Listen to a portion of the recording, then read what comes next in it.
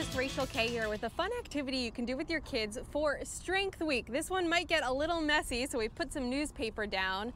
We're going to talk about eggs and the strength of eggs today. This may not be the first thing that comes to your mind when you think of strength. Of course, eggs are known for their ability to break very easily. The shell, made of calcium carbonate, is less than half a millimeter thick. But that said, the shape of the egg, kind of reminiscent of an arch, which is one of the strongest structures in architecture. So believe it or not, eggs are a lot stronger than you think. To figure out how strong they are, we're going to see how many books they can hold. Now, because eggs are round and roll, of course, we also have some bottle caps here, and we're just going to use these to help stabilize the egg on both the top and the bottom. So for balance purposes, I have 3 eggs that I'm going to use here, set up kind of in the form of a triangle. If you want to try to balance books on 1 egg, go for it, maybe 2, but 3 and a triangle makes it even stronger. Maybe you kind of scale up and see how much stronger 2 eggs is than 1. All right, you guys ready? We're going to give this a try here, and hopefully the newspaper doesn't blow away.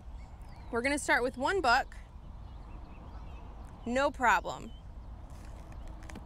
2 books. Still no problem. I haven't tested this before, so I don't know how many it's going to hold. This is a pretty heavy book. We'll wait for that one. Let's start with some of the thinner books. 3. It doesn't even feel from my end like it's budging. 4.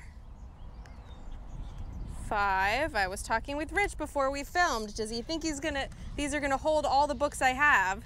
There's a chance you may see a very impressive feat, but in the end, no cracked eggs. 5.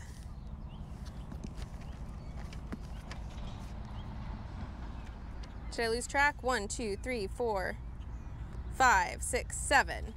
We're up to 7 books. Wow. Guys, I only have 1 book left. This is a really heavy one. A big, heavy science book, kind of fitting.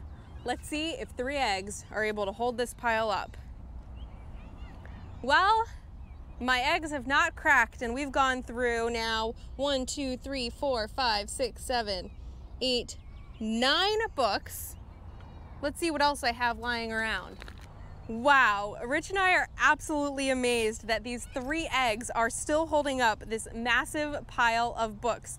I'm not even sure how long I could hold these books for, and it's been a few minutes while I gathered what I could for one last weight to add to the system. I've put somewhere between 5 and 10 pounds worth of things inside this lunch pail. I don't know if these eggs are gonna budge, but this is the last thing I have, so let's see if they can hold it. Yes, the eggs are holding up all of this weight. See how much you can get eggs to hold at home, and I would love for you to send me pictures. You can send them to me on Facebook or on Twitter, Rachel KWX. Wow.